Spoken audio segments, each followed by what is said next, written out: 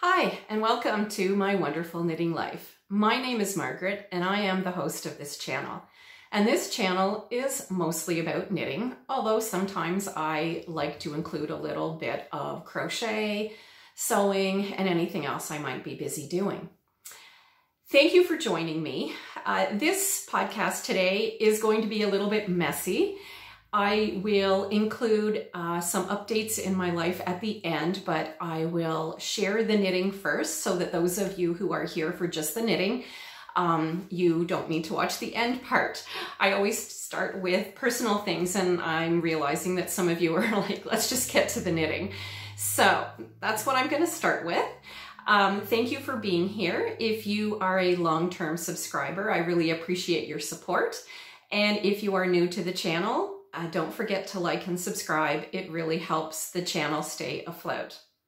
All right, on to the knitting. I also do want to mention the new introduction that I have with the little ball of yarn rolling across the screen and becoming the heart with my title, My Wonderful Knitting Life. My daughter Sarah created that. She has worked very hard at a web and media design program at a college, and she kindly put that together, and it is kind of fun. And I have been very busy, so making all of the picture intros isn't going to be something I can do for the next couple of months.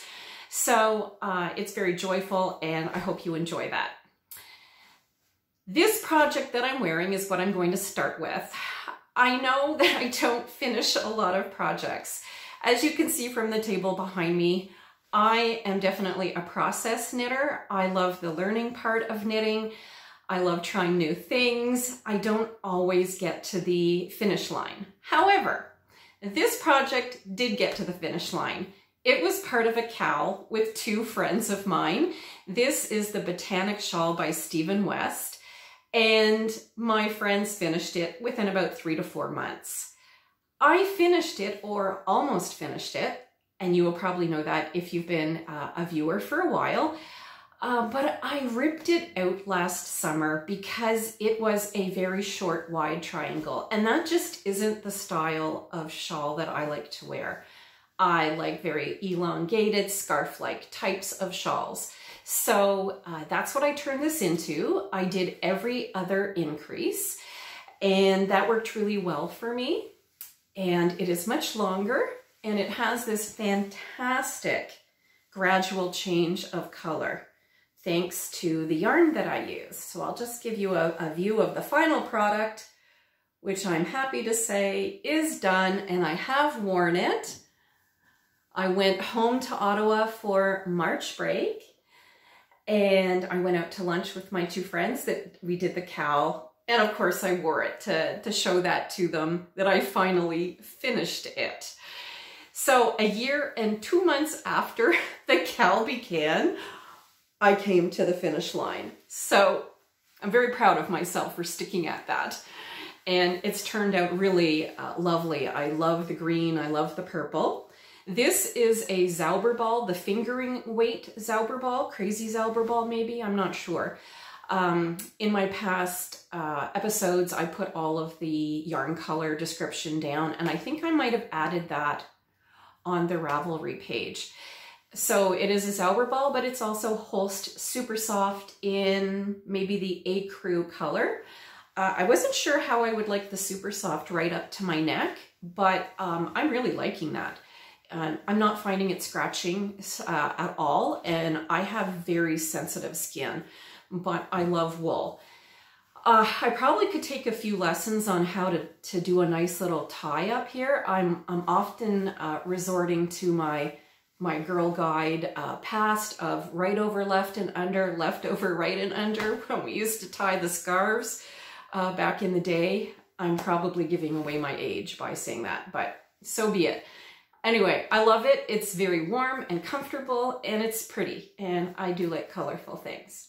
So that's the Botanic Shawl by Stephen West.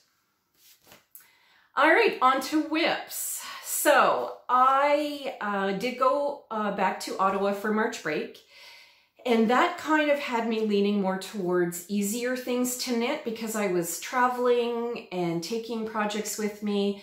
and I was really busy, and I'll talk more about that later. So some of the more complicated projects that I do have on the go, I've kind of had to put them on the shelf for a little while, but I will update you on what's going on with them. So as you know, I've been working on the beautiful Albertine jacket project by Sidsel Hoivik. And it's a little squished up right now here. What I was doing was cutting the steeks the last time I podcasted, and I did them by felting. So that was new to me. I used to just use my sewing machine, but I don't have one here anymore. So that's another part of the story I'll talk about at the end. So I felted them instead, and I really liked doing that. That works really well with 100% non-superwash wool. So I've cut down the front. Sorry, it's a bit cumbersome with nothing really being sewn together. I've cut down the front, and I have cut both sleeves, but it's not sewn at the top yet. And I am continuing to work on the sleeves, which are at least a third, if not a half, knitted up. And I'm doing them 2 at a time on 2 sets of needles. And I'm also adding in all of the embroidery with the sequins. You can see there's one right there. And on the front, I've also worked on some of the embroidery and adding the sequins. Oh, I think it's on the other side I've mostly worked on. And I'm really enjoying that part. It's definitely a nice change from doing the knitting. I really do hope to pick this up a little bit more and get it done. I absolutely love it. I sort of did a try on, even though the shoulders aren't sewn at the top, just to see what the size would be like, because I've done the large with this rather than the extra large. I'm not someone who likes tight fitting things, so I tend to go up a size to make sure there's lots of positive ease. However, this jacket tends to be more of a fitted garment. And on my other jacket, the Olivia jacket, which I'm going to do a little bit of shoulder altering, really happy with it, but the shoulder, I have narrow shoulders, so that's more me than it is the design. I need to do that. And then I can work on getting this one finished. And the button band that you add on gives more girth to the garment, if you want to call it that. I did try it on. It fits. It's snug. I wouldn't want to put on any weight, but I think the button band is probably going to help manage that situation. And I wouldn't need to wear anything heavy under this because this is knit double. Okay, the whole thing is knit double. So it's a very warm garment. You could even wear a very light blouse underneath if you wanted, given that it's wool and very warm. So I haven't done a lot on that project, nor have I done a lot on my Alpine Bloom yoke. So this is the Alpine Bloom. I'm in love with it. I used a Croy FX, which is a very slow striping sock yarn, and it tends to be a little bit more on the heavier fingering, almost a sport weight. And the dark purple is Holst super soft. I did completely finish the yoke.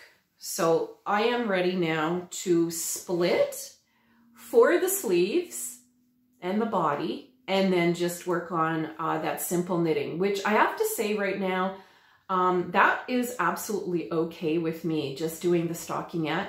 I'm really, really busy and overwhelmed with both work and my home life. So once I get this separated, I'll hopefully just zoom all the way through that. And I just lost a stitch, so I'm gonna put that back on. I'll zoom through that and hopefully have it done for next winter.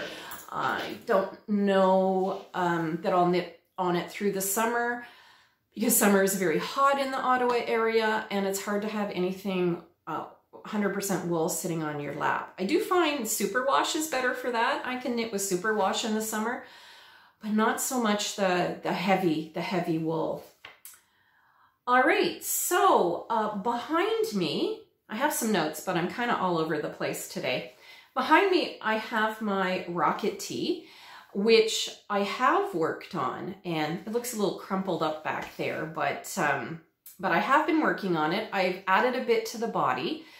My friend Sylvia, who is an online knitting friend, I've never met her in person, but she's absolutely wonderful. She told me that when you are knitting a sweater, you should always finish your sleeves before completely finishing the body, because your sleeves and your neck edging can pull the garment up a little bit and change the length. And given that I am quite tall, I'm 5'8", I do sometimes find that I've thought a garment was the right length, and then when I finish it, it's not as long as I really wanted it to be. And I never make anything cropped. They look ridiculous on me, and I'm not going there. And the minimum I find from armpit down to the bottom of a sweater would be 16 inches. I often go 17 and 18, and I find that's a much more comfortable length for me. Summer tops, I might go a little bit shorter because I'm wearing shorts or capri pants, but I don't like things short. And if they work for you, that's fantastic. They just don't look good on me. And I don't even think it's an age thing. I think it's just my body type doesn't work with that. So my rocket tee on the back there, what I have done since I last podcasted is added to the length, and I have knit both the sleeves, and I have completed the I-cord edging. So on this one, you can see I chose to do the pop of yellow for the I-cord edging. This one looks fantastic. It was completely curling up on me when I finished that, and I was not very happy. So before I went on to working on the other one, directional issues here again, what I did with this one is I just put it in a little bit of water and I laid it out to dry. And that just changed it completely. It just settled down. It is laying flat. I love it. I'll just grab it.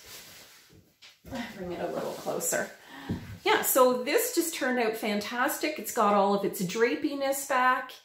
My sleeves are not what the pattern says. The pattern basically has you finish the sleeves as soon as you split for the body. I wanted a sleeve that was a little bit longer, not super long, but just a little bit longer. And I am hoping to wear this in spring, summer, fall. Probably not a lot in spring, because in 40 degrees Celsius humidex, I'm not going to be wearing this. I'm going to be wearing probably a cotton dress. But the I-cord is beautiful. I just love that finishing. I've done the other one, but take a look at the difference. This is crazy. It's just rolling right up on itself. And I haven't soaked this one or put it in eucalyptus or anything, and you can see that it's just like not behaving itself at all. So that really does show the magic of what blocking can do. And if that had continued to curl, I would have undone it and changed needle size or whatever I needed to do to get that to behave. But the blocking seems to have done the trick. I've knitted down quite a bit, but I'm really going to hold off on finishing the length until I finished the neck edging, which again is going to take a little bit of concentration. That's not potato chip knitting. I want to get it right, and I want to make this garment something that I'm going to wear. So I'm going to take the time to do that to perfection. I'm a bit picky. I will rip things out if they don't look the way I want them to. So that's my rocket tee. It's a little bit on hold at the moment. You'll see why soon, because I have some new things to share. All right, so I have gotten a bit of a sock mojo. So I do believe I showed this sock tube to you the last time I podcasted. I picked this yarn up at my local yarn store. And what I did was I took it to the Farmer's Circle, or the Cercle des Fermières, and that is an organization that I'm a member of. It mostly is weaving, but they have a circular sock machine there. And I have one in Ottawa, so I know the principles of how to use it, even though it's not the same brand as mine. So I tackled that, and I believe this is about 7.5 stitches per inch. And I think it was 56 or 54 stitches. I can't remember. I have very, very narrow feet, extremely narrow. I honestly wish they were a little bit wider, because it has caused me some discomfort over the years. But that is the sock that fits. I have not done anything with that yet, but I really enjoy looking at it, and it's there when I'm ready for it. I was very, very lucky to have a student for Teacher Appreciation Week send me a gift card for my local yarn store. My students are all aware of my knitting. I knit at school, at recess, at lunchtime. It really helps me decompress. Often I'll just work through those times, but it is very healthy to take a break from your work. And knitting often gives me that mental health check, if you want to call it that. And so I went to my local yarn store and I bought this beautiful skein of yarn, which I have made into a sock tube. This sock tube, I decided to see if I could make the stitch count a little bit tighter. And I believe this one has come out more of an 8 stitch per inch, and the yarn recommended 7 to 8 stitches per inch. So that's what I've got here, and I can feel the difference. This is definitely tighter. So when I get the chance, I'm going to turn that into socks. And to be honest with you, if you get a 100-gram skein of yarn and you have it made up into a tube, and there are people who will do that for you, if you're interested in getting sock tubes, or you can buy them from stores, ready-made like this. But to be honest with you, this is far more than one pair of socks. I can definitely get 2 out of this, because remember, I'm going to be adding the cuff and the heel and the toes, and the cuff and the toes is going to make what I have longer. So I've definitely got 2 sets here of socks, or a pair of socks and a headband, which I also like to make with these. These make great little headbands for the winter, and that's really easy to do. So we'll see, but I'm really loving that one. That one is super fun. So I've been definitely in the sock mojo frame of mind, and I do also hand knit socks, and I really want to start making some lace socks, some cable socks. I've seen an awful lot of patterns that are super beautiful lately, and that's something, excuse me, I want to try. So again, this is from my local yarn store, and this sock has quite a story because I have been using many different needles. I've been experimenting with what I like best. And I started the cuff with a 9-inch circular. And what I like to do with my 9-inch circulars is put on the 2-inch needle on one side and the 3-inch on the other. And I find that gives me more to hold onto, which can make it more comfortable.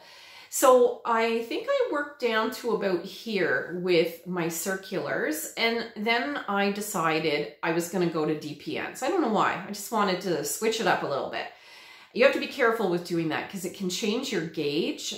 I think I've been lucky and it's not affected me too much. But I switched to my DPNs, which are 6 inches long.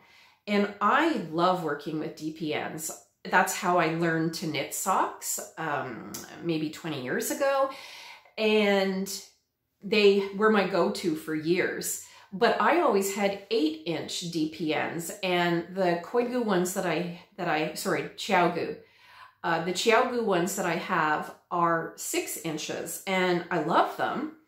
But I knit with 3, and then, 4. 3 with my stitches on, and then my 4th for knitting with.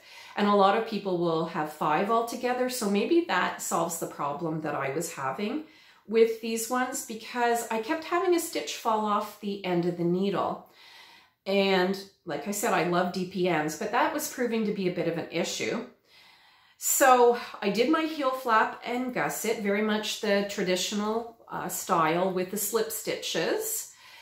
And I used a crochet hook to pick up my stitches for the first time. And I absolutely loved that. I saw that on a podcast, and I can't remember who it was that did a mini video about that. And it was a game changer. It made it so much easier. So that was something I did differently. But after I had so many stitches fall off, I switched to Magic Loop. I haven't knit many stitches with Magic Loop. This is a 40-inch 2.25 needle, and I'm really liking the Magic Loop. I find that maybe I'm a little faster on the Magic Loop than I was with the others, but honestly, I haven't gotten out a timer, so I don't know. But I've done something different. Amy from Noble Character Crafts suggests when she makes her socks, she always does a slip stitch, just like you would do with the heel, on the bottom of the foot just before the toes, because she said that's a spot where she wears out her sock. I don't really wear my socks out there, but I also find that is where I have discomfort with my feet, and a little cushioning I thought would be something that might be really helpful. So I have added that in to my sock, and I'm almost at the toe, and this is my first sock. So it's going to be a little while before I make the second one and really test it out, but I thought this was going to be worth a try. And her podcast is lovely. If you are looking for something new to watch, she is a prolific knitter and crocheter. She's super interesting and sweet, and I always enjoy watching her channel when she posts. So that was a new thing to try, so there we go. So this Screaming Orange project over here is from the pattern, I think it's called Painted Pebbles Shawl by the Forest City Knit Girls. And that's also a really wonderful podcast. They are two sisters and a friend. They are in London, Ontario, Canada. And, oh, and I forgot to mention I'm in Quebec, Canada. I usually say that at the beginning, but I forgot today. I'm a little all over the place.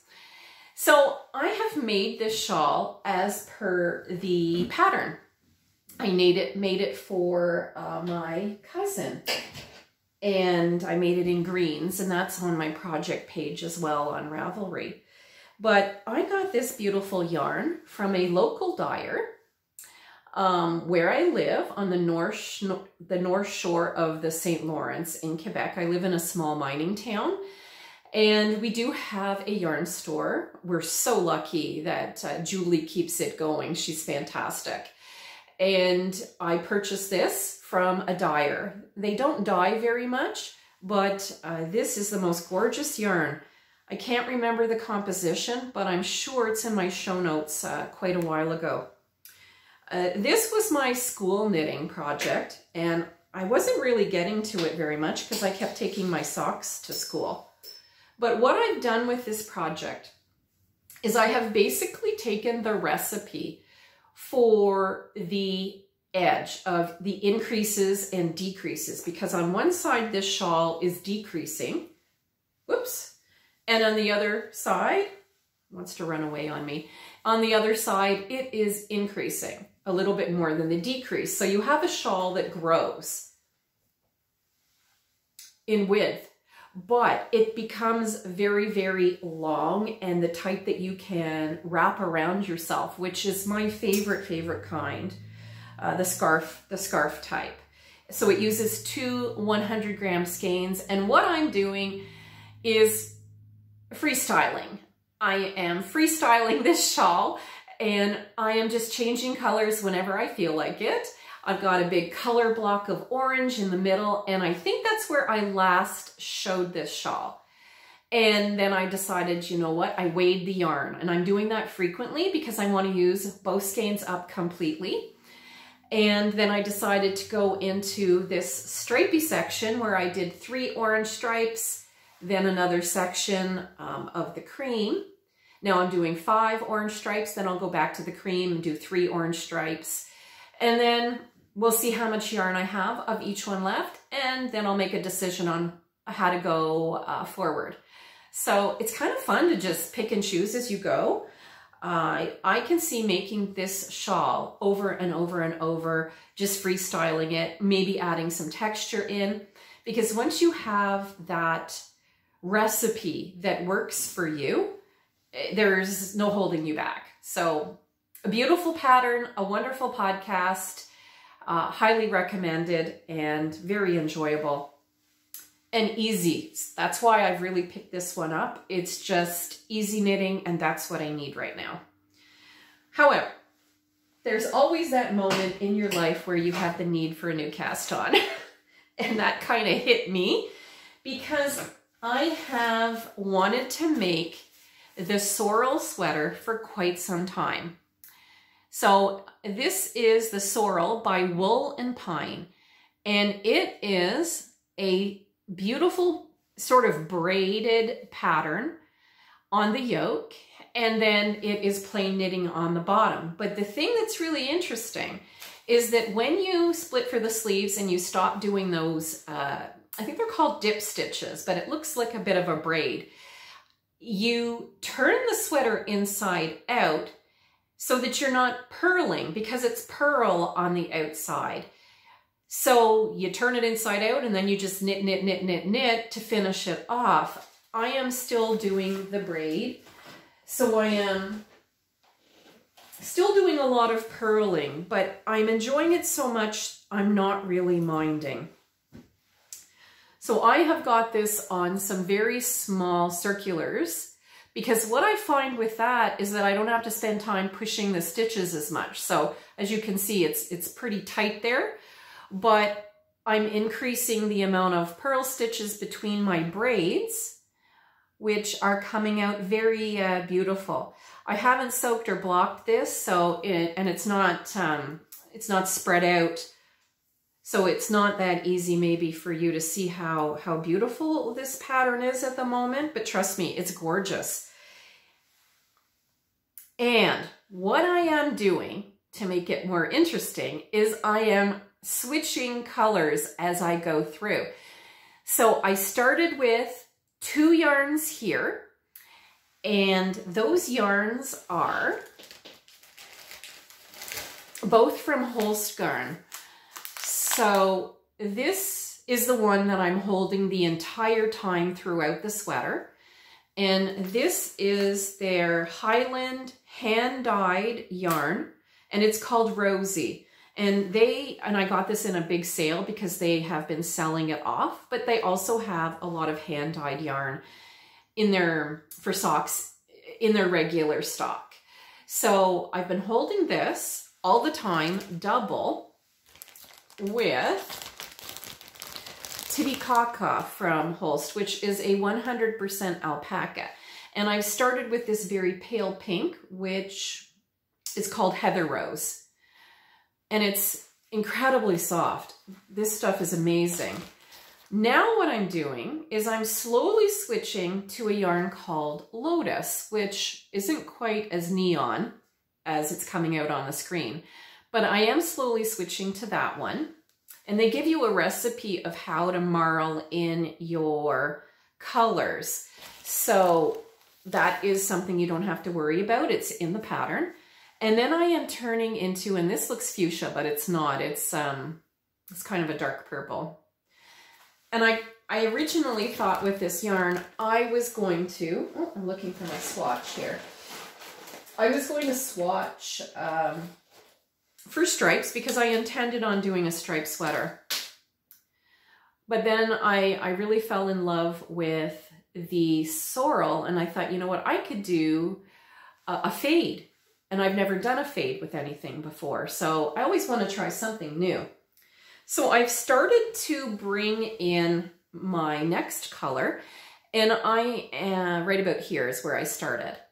I haven't done one of the dip stitches in that new color, but that's coming. And then I think that's really where it's going to start to be noticeable that I'm moving into another color. And I'm really enjoying this. It's something different, and the color changing, it keeps it interesting. So I'm really looking forward to getting more of that done. And you might be thinking, does this person only make yokes of sweaters? Because she has been showing us a lot of yokes, but where's the body? Yeah, that's a bit of a problem. I always need to be really engaged and interested with something challenging. So I do find it hard once the pattern becomes more simple to keep going. But I'm hoping that my busy life right now is going to help me get to the more simple knits, because I am looking for that in my life. I have one more thing to show, and then I've got some acquisitions. So summer is a long way away here. We keep getting snow. We had snow last night. We even had a half snow day at school where I work as a teacher because of the weather. And winter takes a long time to leave where I live. Our snow can still be present under trees and at the side of the highway at the beginning of June. And spring takes a really long time to warm up. So we think we might be getting there, but then it just stays cool for a really, really long time. That's going to change soon for me, but that's the life stuff. But I do have in my mind more that I would like to make some more t-shirt knits, which, you know, this one is. But I did start another project a while ago, and when winter came, I basically put it aside. But I am intending to pick this one up again.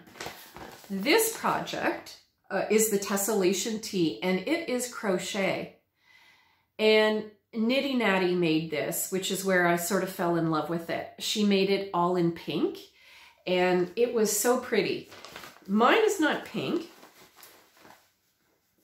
but it is coming along, and I really want to keep working on this. This is really cute. And it's the first time I've done color work with crochet. So I'm still on the yoke, so that kind of makes me the queen of yokes at this point. Somebody in the comments a few podcasts ago said, you're the queen of color work because you're always doing something with color work. But now I'm starting to think maybe I'm the queen of yokes and not finishing things. But I really do want to finish this. It's a t-shirt, and I'm making this with some more Holst garn. But this is their Coast line. This is Nutmeg, and this one I think was called Fig. Yeah, this is Fig. And this is 55% wool and 45% cotton. I think it's that way. It's not written in English here. But it is so incredibly soft and light, and I think a really great summer weight. It's not super soft, so it's the real deal. And I do really like, I really do like working with natural as much as possible. But I do have to give credit to superwash, because this one here would be superwash. My neon orange over here would be superwash. And what I do find when I knit with superwash is, honestly, I knit twice as fast. It just slides on the needle so well. And if you're not a person that's prone to dropping stitches, because it's slippery, it just goes really quick. So, you know, there's benefits of both, and I use both. So really it's your preference, but the superwash is quite fast to knit up with. So that's something that's in the queue. Gonna get there. I have a couple of acquisitions to share. One was a gift, and one I bought when I was in Ottawa on my March break. So hold on just a second.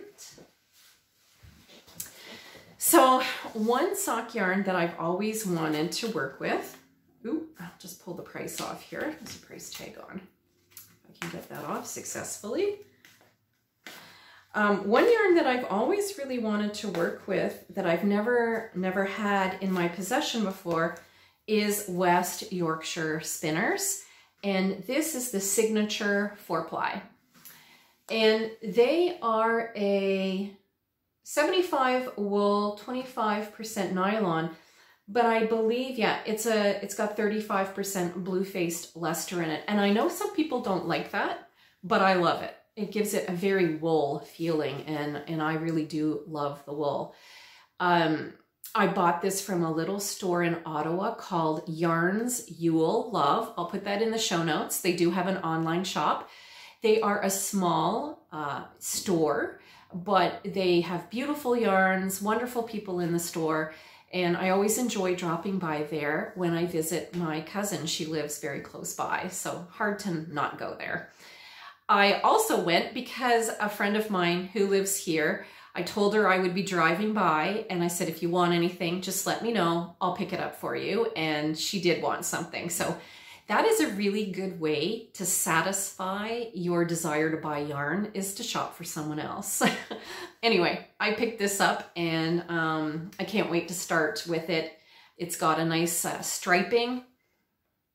And I thought, you know what? I could do like 2 stripes a day, you know, kind of give myself that goal, and I think stripes are very motivating that way. The other thing I got was from a student. She brought this in a week ago, and oh my goodness, I was really blown away. This has hit my local yarn store. Isn't that incredible? This is Manos del Uruguay, and it is the Maria, maybe that's what that says there.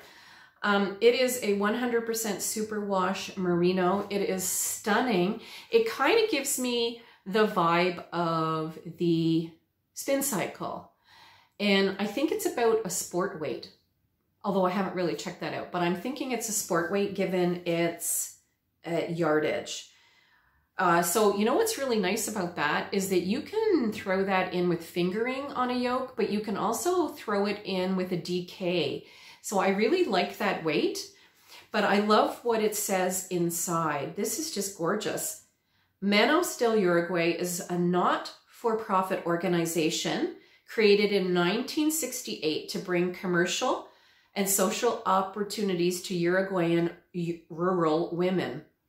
We are organized in cooperatives throughout Uruguay's countryside where we spin and hand dye our yarn. So what is better than to get some beautiful yarn, but also help people? So thank you so much to my student who gave that to me, and her mom, who's a knitter. I really appreciate this. This is a fantastic present. All right, so that's the knitting content for today. So if that's your jam, I hope to see you again soon. Don't forget to like and subscribe, maybe hit the notification bell so you know when I post another video. So my big news, my personal big news, is that a week ago, or maybe 10 days ago, I handed in my notice of retirement to my school board. I have been living here for 10 years, but 12 years with my school board in total. And I am very far away from my children who live in the Ottawa-Gatineau region. And my daughter, my youngest daughter, moved away 3 years ago. So I have basically worked long enough to tap into getting a pension, although I am not of full pension age. But I really have felt like it's just time to move back. I have the family cottage waiting for me, and that's my plan to go there. And I am hoping maybe to get a part-time job, not necessarily in teaching. I have applied to work in the local library near the cottage. I haven't heard anything back, but who knows? There's lots of different things that can happen. And I'm kind of just going to let fate take its course and see where I go with it. I do plan on continuing with the podcast. I really enjoy the connections I'm making with other knitters, with other podcasters. It's just such a great community. The other thing that happened was that I went away for the March break, which is very intensive. The drive is huge. It can be 15, 16 hours one way. Luckily, it wasn't that long for me this time. I didn't hit as much traffic, but I have the 4 animals with me, 2 dogs and 2 cats. It's on very rural roads. It's not easy. So I did that in 10 days in my March break, 2 drives at either end. I went to the cottage. I had a lot of things I needed to do while I was there. Plus I took a whole carload with me to try to get my stuff back. So my sewing machine is gone, and that hurts. That's a hard one to not have with me. But I also came back and I got pink eye. So my eyes are not quite recovered, and nor am I. It was the viral type without a doubt, because I was also not feeling well. I had to take a day off of school, and thank goodness for the half day with the snow day, because that gave me another little chance to sort of catch up. I've been really tired, headache, and all those kinds of symptoms, but it's clearing, it's going away. I couldn't make a podcast the way I was looking because it was not pretty. So those are some of the reasons why I have been so late in putting out the next podcast. But the house is a going concern. I am packing. I have taken bags of things to the secondhand store.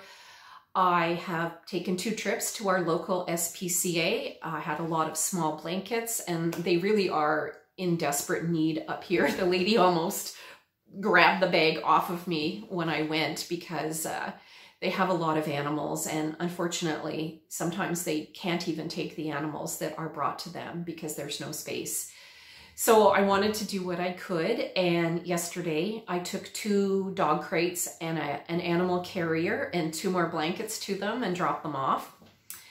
I've been selling things on Facebook Marketplace, so there's constantly people messaging me, coming to the door. I am finding that somewhat exhausting, but at the same time, moving forward. I'm enjoying the moving forward process, and once I made that decision that I was going to retire and move back, and we'll see what happens when I get back and where the world takes me.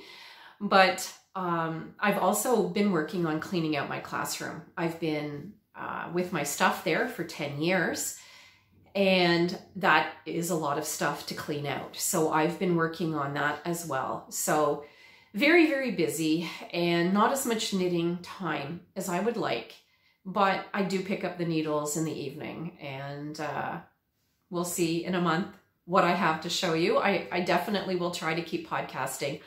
Although this table might be gone, the ironing board that I have my phone on right now will probably be gone. So it's gonna be kind of an ad-lib thing. I'm just using my phone today because it was easier, and hopefully this will have a decent video footage for you to watch, and we'll go from there. So thank you for staying tuned and connecting. Love the comments. Gives me a lot of joy when I hear what everybody has to say. And I hope you're all well. Take care. Enjoy your knitting. And I'll be back hopefully in about 4 weeks. Bye-bye.